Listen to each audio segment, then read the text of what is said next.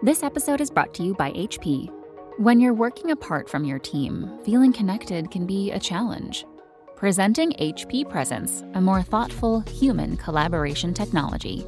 With enhanced audio and video features, you can experience more genuine collaboration and feel more connected. Be in the room from any room with HP Presence. Learn more at hp.com/presence.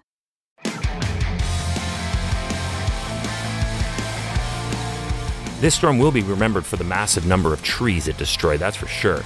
At that time, and according to the National Forest Service, it was the worst loss of timber in the country. Hi, I'm Chris May, writer, producer, and host of This Day in Weather History, now in its second year from the Weather Network in Canada. A Weather Bureau observer for the North Head Station wrote an official report on the storm and reflected upon its drama. It was, to say the least, a harrowing story. This day in weather history. Back in the October 12th episode of this podcast, I told the story of the Columbus Day storm of 1962, which is the only storm that was stronger than this one. They called it the Great Olympic Blowdown, but it had nothing at all to do with sporting events. This was in reference to the mountains of the U.S. Pacific Northwest in the state of Washington. It was also referred to as the Big Blow. This intense yet compact windstorm struck the coast of Washington with great vengeance on January 29th of 1921. There were already weather warnings for wind that were being rolled out.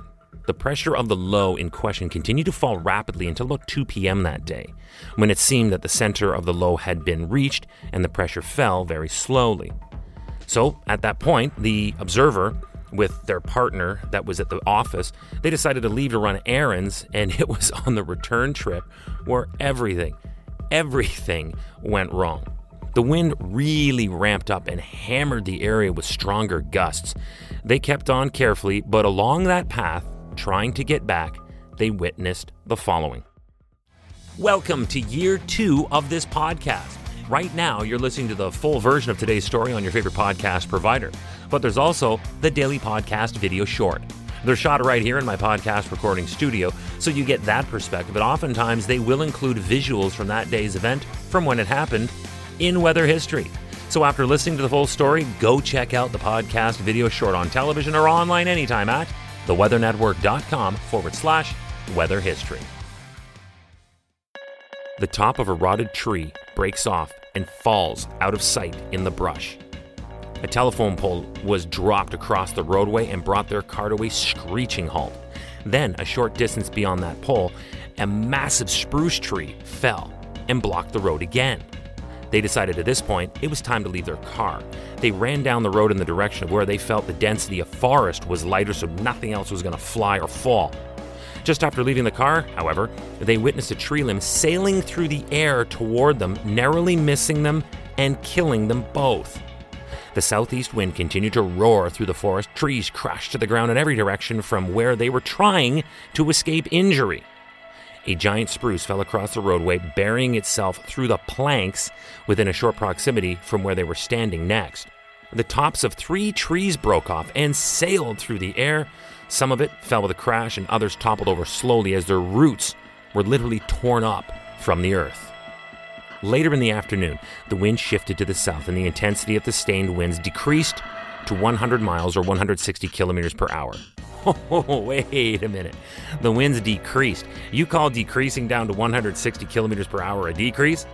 They knew that this storm was the worst severe storm the state had suffered in that coastal area by the mouth of the Columbia, I might add, in the past 200 years.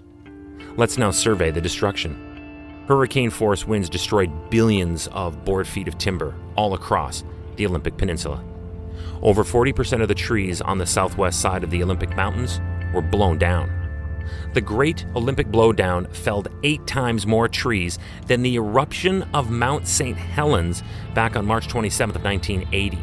A herd of 200 Roosevelt elk were killed by falling tree branches and flying debris, which was also responsible for the loss of an additional hundreds of domestic farm animals. In all, 16 homes in La Push were destroyed. Power and telephone lines were downed everywhere. Moored boats were crushed up against the beaches that they were tied to. 21 barges were set adrift in Puget Sound after breaking from their mooring lines. Smokestacks and chimneys collapsed, and this resulted in a tragic fatality when Chief Engineer Alfred Anderson was killed in one of the mills when one of the collapsing smokestacks filled the room with steam, and it scalded Chief Anderson to death.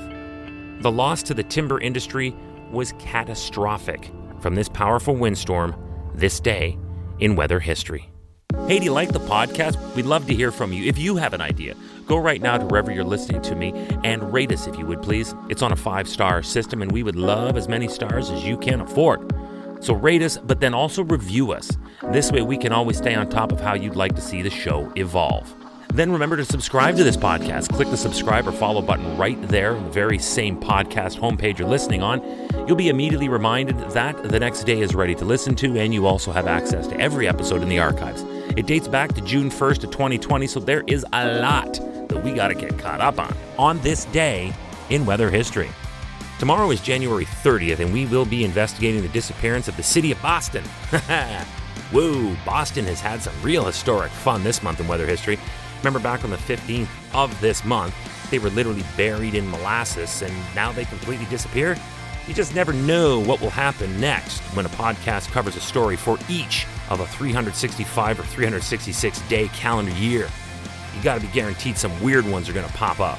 With me, your host, Chris May.